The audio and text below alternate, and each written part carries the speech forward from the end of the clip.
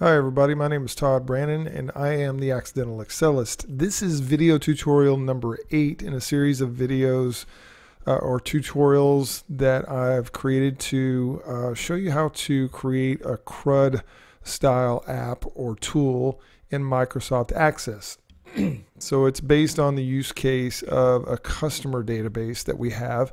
So we have a single table of customer information, and we have some mock data that we created or we generated from a website called mockaroo.com.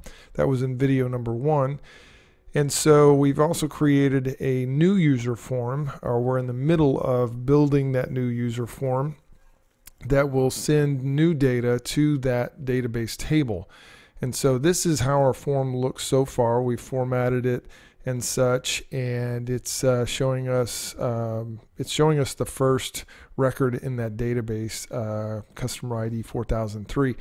So one thing I wanted to go back to that I failed to show in previous videos, and at the end of the last video I noticed that if I go back here to our design view, if I need to change any of these labels, and remember we've got a rectangle element here, sorry.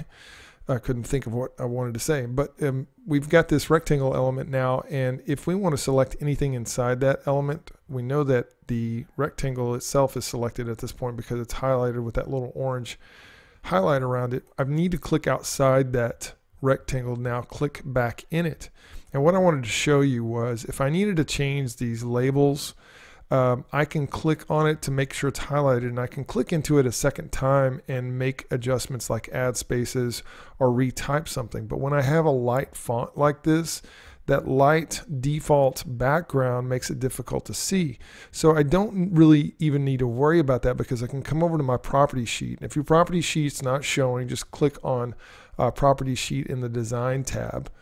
And then you go down here to, I'm going to go to, what is it? All. And I'm going to find caption. So that's where you make those adjustments. So if I were to change this to no space between first and name and click out of that, you can see here it made the adjustment for me. So as long as I select that, I don't even have to click into it a second time to edit the text inside that label. I can just go over here to my property sheet and find caption and make the edit there, and it'll do the same thing. So that's a different method to do the same thing, and I failed to mention that in the last video, so I wanted to make sure I covered that at the beginning of this video. Okay, so with that done, let's add a couple of new elements. So I want to add a couple of buttons to this. We're going to have a save button and we're going to have a close button. And let me just get to the design part of that. So if you go back up into the design tab, which is where we've been mostly for the most part up to this point, so you should be familiar with that. If you go to the controls group again, in this lineup here, you have this rectangle with these 4 X's, and that's button.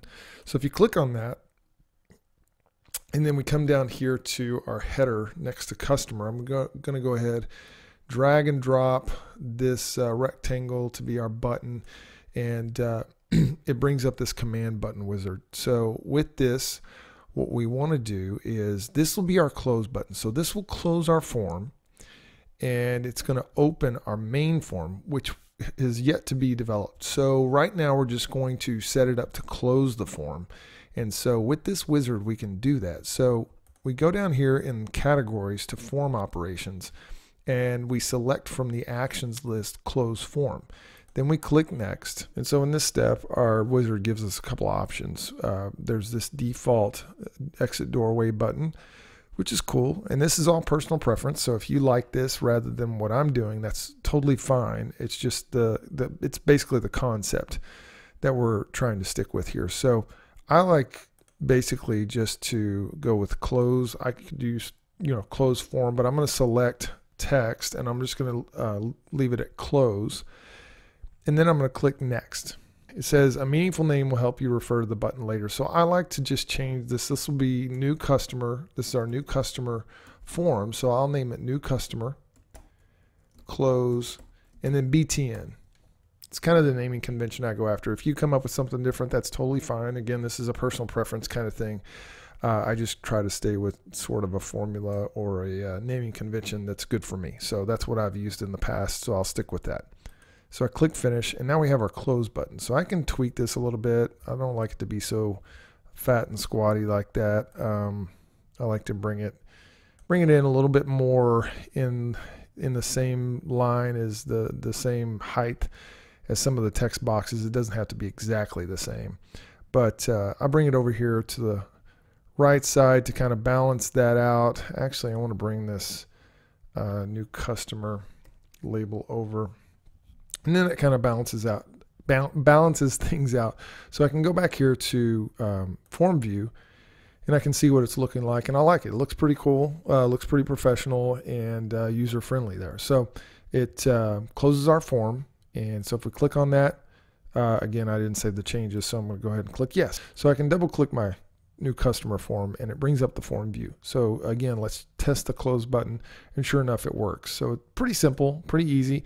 But when we create our main form, that's going to be sort of our main jumping off point from when you open the front end. Eventually, we'll have this close button actually not just close the new customer form, but also open that main form, so you can navigate back and forth between these windows, more like a true software application.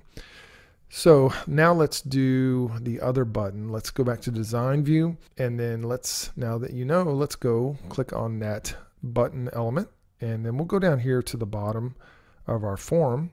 And then again, we're going to use the command button wizard. This time it's not going to be a form operation, it's going to be record operations. And we're going to use the add new record actions. So we'll click next. And again, it's got some default go to new with a picture here button, or it's got a pencil button. You can choose from that. You can actually browse and put in your own images. So if you have some icons or something you want to use for your forms, you can definitely do that. Again, I'm more of a text guy, so I just want to go up here and select text, and then I'll just type in save. And then I'm going to call this, I'm going to stick with that naming convention. So this is new customer. Since this is a new customer form, it's new customer save BTN. And then I'll click finish.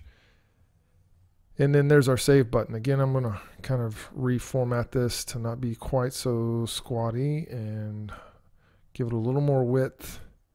I don't know if that brings it down too narrow. Nah, let's keep it like that. Now let's go to our form view and check that out. And there it is.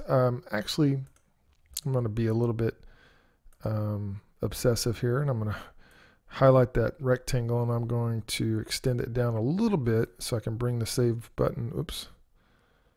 Hold on. So I can bring the save button down, and remember I have to click outside that rectangle, and I'm just going to use the arrow button one time to be precise. And then yeah, so we see that in the form view, and it looks pretty good. Could probably have a little more on the bottom. I'm not sure. I think it's more, I should compress these elements here. So yeah, that looks a little better. Looks a little more, I don't know, uniform, a little more I don't know, spatially pleasing. So let's go back to the form view, and there we have it. This is got us where we need to be. The save button is not going to work just yet. There's one thing I have to do. We're going to create the main form next, and then with that main form, I'm going to create a button that will open the new customer form, and the code or what have you that's built into that open new customer form will dictate how this form opens, and it'll open up to a new form. So yeah, so that'll be the next step, and we'll work on that. We've got our new customer form pretty much done here, and then in the next video we'll look at creating that main form and start from there. So I'll see you in the next video. Thanks everybody for watching. Please take a minute to like and subscribe, and be sure to check us out at theaccidentalexcellist.com.